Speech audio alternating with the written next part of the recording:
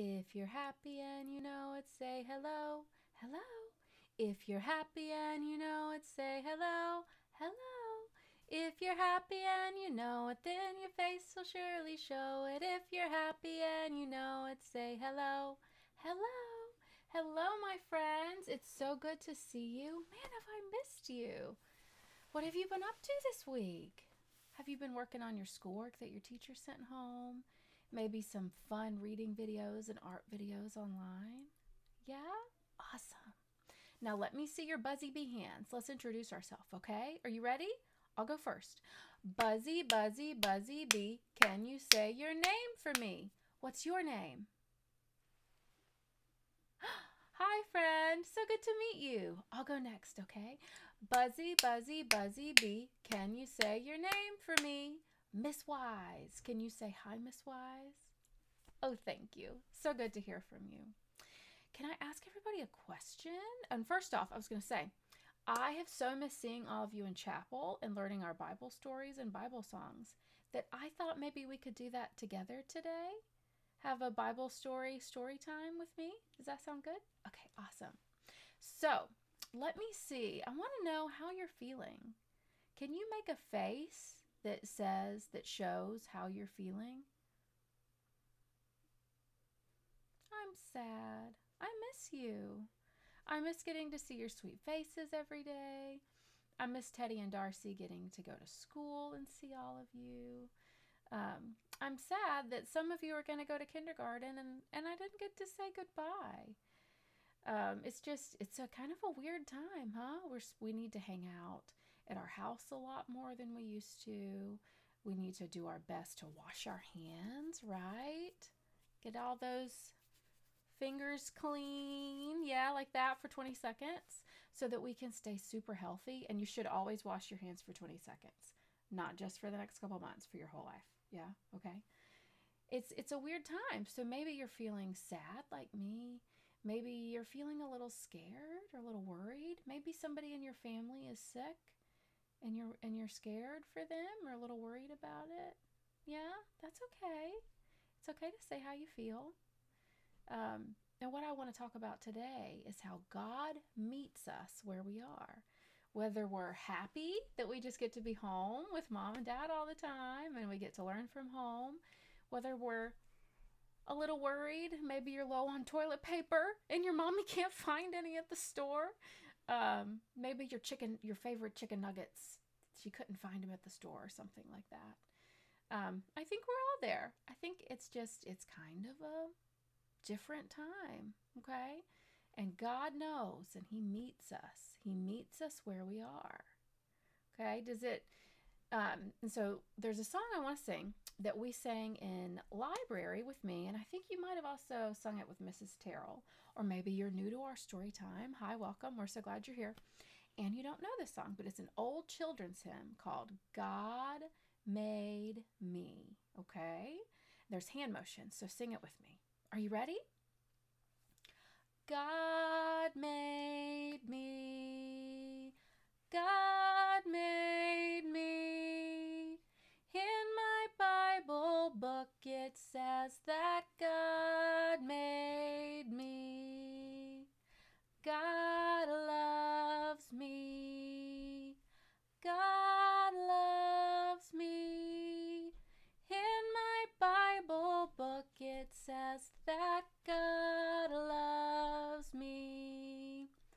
God helps me. God helps me. In my Bible book it says that God helps me. God keeps me. God keeps me. In my Bible book it says that God keeps me. So, what do you think it means that God keeps us? What do you think that means that He keeps us? Tell me, yell it out. That's right. That He loves us, that we're His, and that we're His forever. Like your mommy and daddy love you times 3 million, okay? That's how God keeps us, all right? Now, does that mean that we're never going to get sick? Does that mean we're never going to be sad or worried?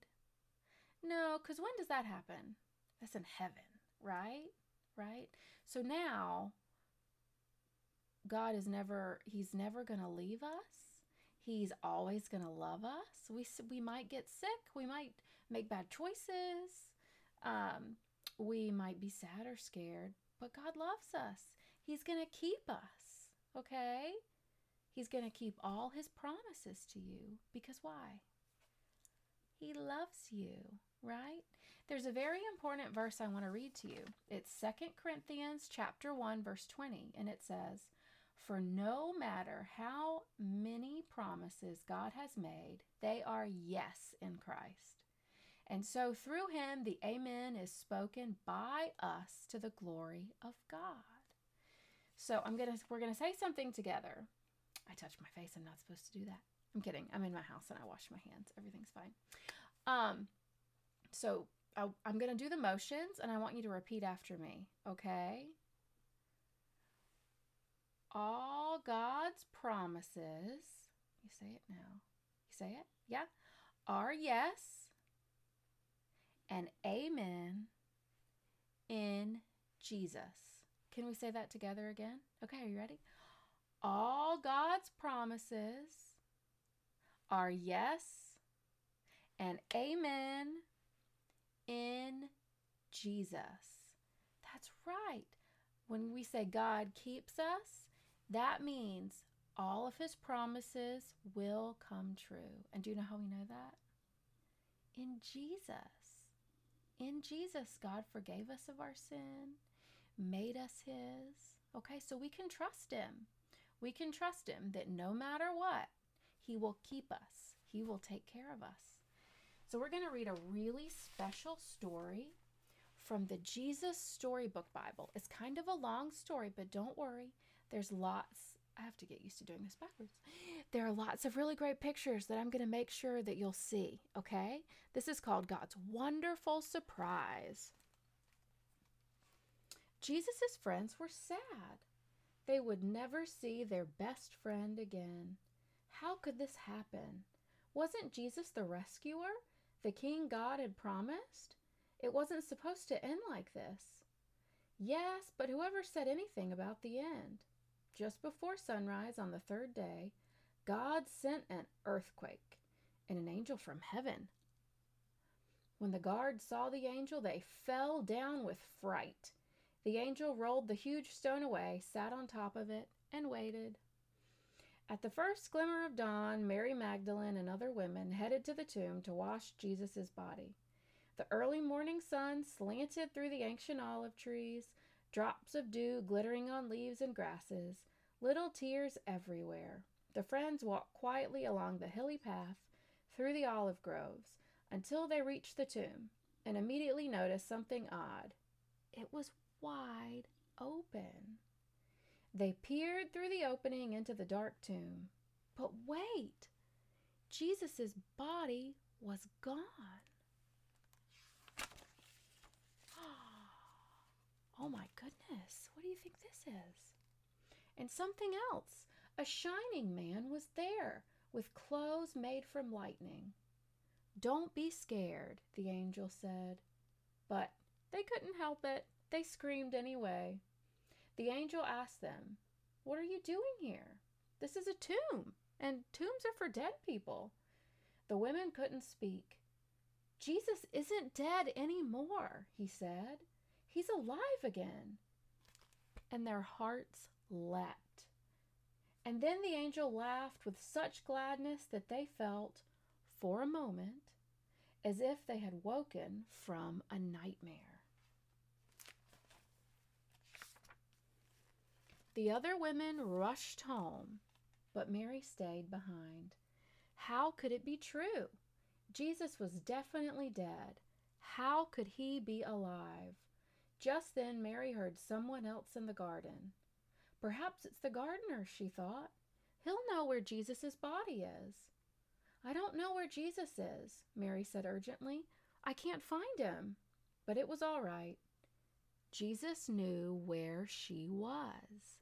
Did he meet her where she was? Let's find out. And he had found her, Mary.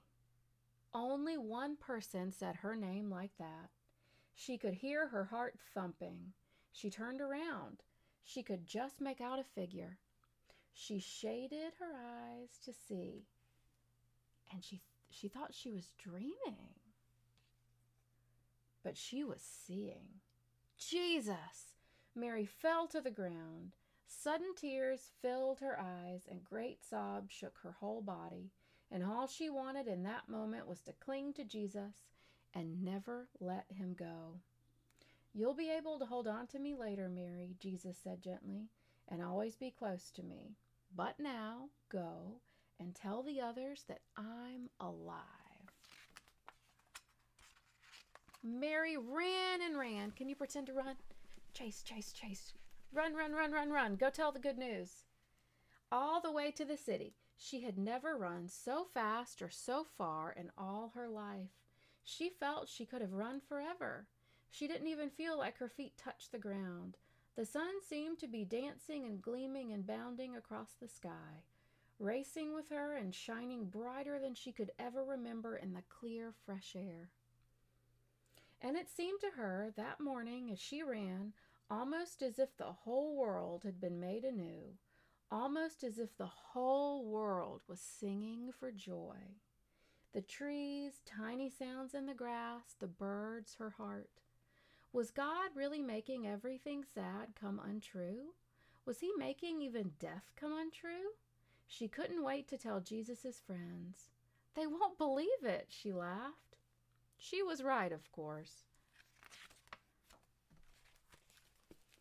So what did we learn from that story? Did God keep his promises? Did Jesus come back from the dead after 3 days? Yeah, and he came to Mary, and her heart leapt. So I pray now for you that your heart will leap with the truth that God does what? He keeps us. And how do we know that he does? Because all God's promises are yes and amen in Jesus. That's right. Now it's time to say goodbye. Goodbye, so long, friends. Goodbye, goodbye. Goodbye, so long, friends. See you next time.